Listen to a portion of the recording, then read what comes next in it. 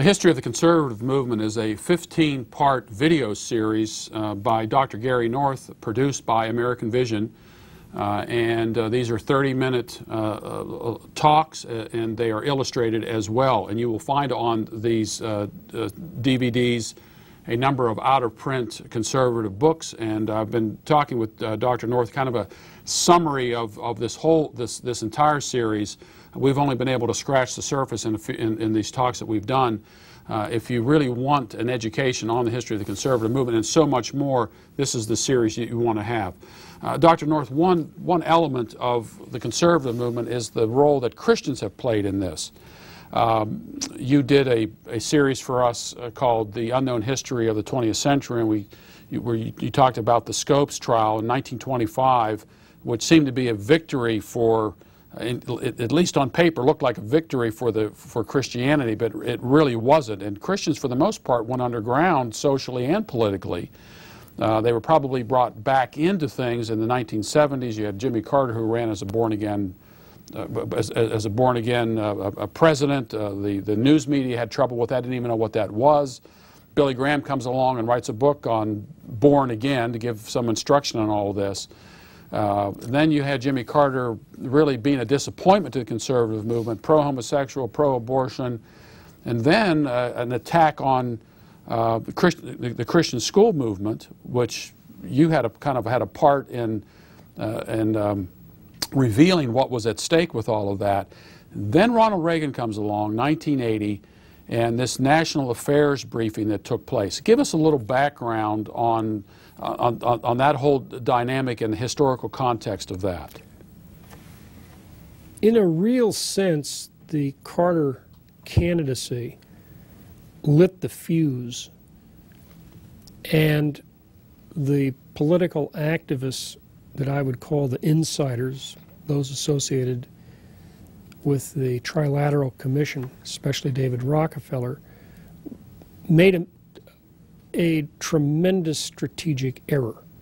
They believed the country was ready for a perceived outsider, which was clearly Carter.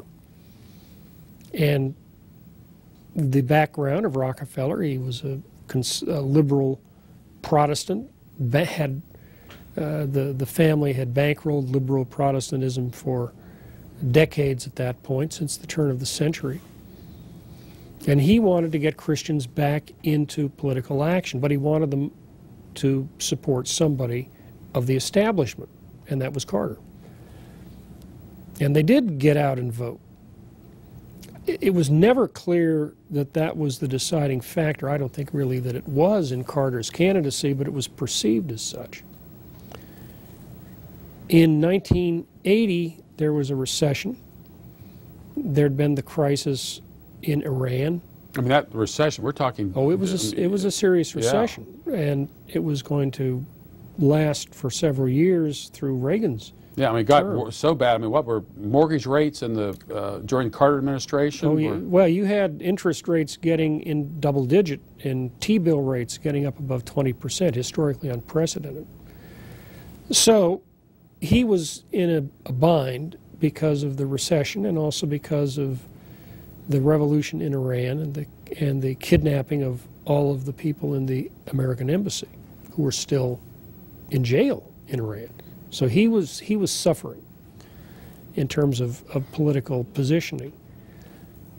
So a group of individuals, mainly a fellow named Ed McAteer, but there were some others, Howard Phillips was another, decided to mobilize or attempt to mobilize pastors and conservative Protestants, along with conservative Catholics, into a more self-consciously Christian political, I would guess you would call it special interest group, but at least more consistent in understanding what it was doing and why it was doing it, because there had been no self-conscious presentation of a Christian conservative position at that time in 1980. So they called this conference, and they held it in Dallas, and they invited the three candidates, and there were three candidates. We forget the third, John Anderson, third-party run. And only one of them accepted the invitation, and that was Reagan. So on the final night, after about, I think, 4 days of meetings, Reagan appears and speaks at Reunion Arena and draws a very large crowd. Yeah, what was the attendance? I would say that night it filled it, which I would say something in the range of 13,000 people. And you were there? Yes, I was there. I had spoken the previous day, as I remember, in an afternoon session. So this was an event like no other in American political history, and I think like no other in American, what I would call born-again Christian political history. And the astounding thing is, all record of it has disappeared. Yeah, I want to make this appeal to the audience out there. There were tapes of this. If anybody has a set of those tapes, we would really like to have them. You cannot write the history of the conservative movement without the tapes, and nobody has the tapes, including the participants. And they're dying off. I had a set and lost them, and I've tried to contact the people I know, and everybody says, well, maybe I got a copy of the one I gave, but I don't have any of the others. So it's a problem of reconstructing what took place, but I was there and I remember what took place, and it was what I would call both ideological, that is mobilizing the troops. It was, that is to say, confessional. Yeah.